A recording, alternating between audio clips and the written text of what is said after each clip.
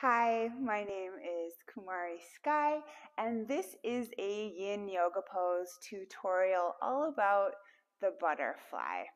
So, in yin yoga, the butterfly is a great way to stretch the back of tight hamstrings.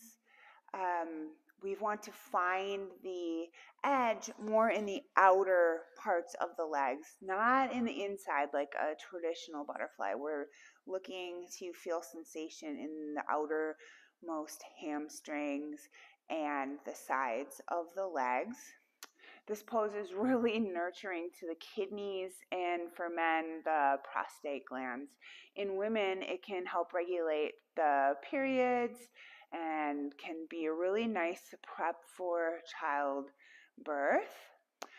But this pose can aggravate sciatica. So, in those cases, and I think for most people, it's really beneficial to sit up on a folded blanket. So, I'm going to sit up on this blanket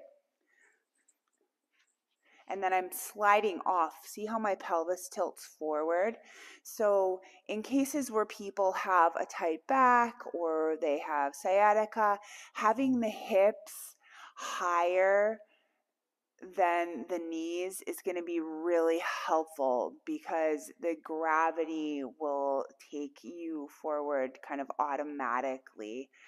If a person has lower back issues and they know that they should not do flexion of the spine, you can also do this laying down, or you can make sure that the spine stays long and straight. But the lying down version is just that, it's just lying down. Of course, it isn't as intense, and they might feel it more in the inner legs when doing that. But in order to keep you safe, you'll want to modify, especially with the neck. You want to keep the head and neck in alignment, especially if you have had whiplash or any other injuries with the neck. Otherwise, you can just allow to hang forward. So I'm just going to give you the side view.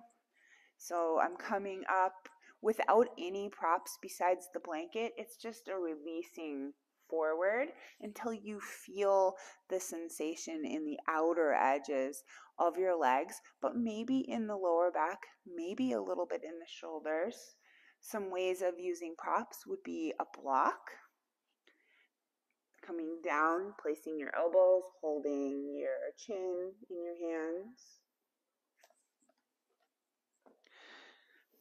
Bolster can be really nice the long way. So if there isn't a lot of range of motion, bolster can also come down. So if you have any issue with the knees, a nice thing to do is to just place a bolster or rolled up blanket under the legs and then come forward.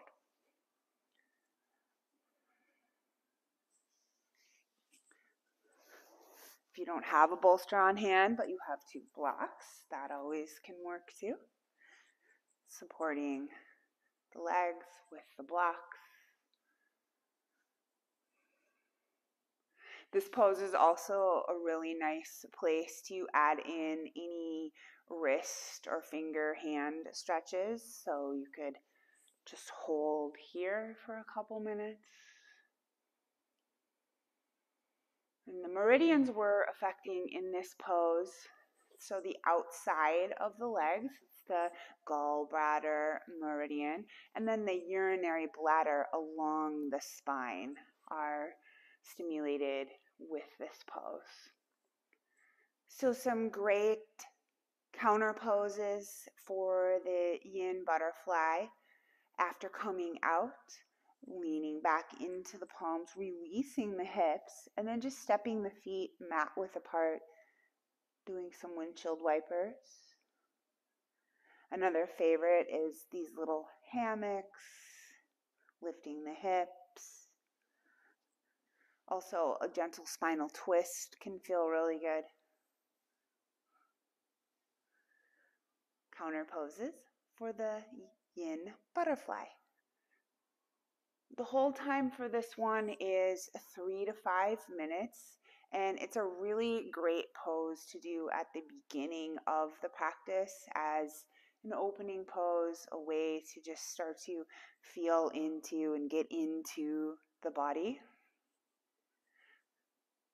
That's the yin butterfly pose.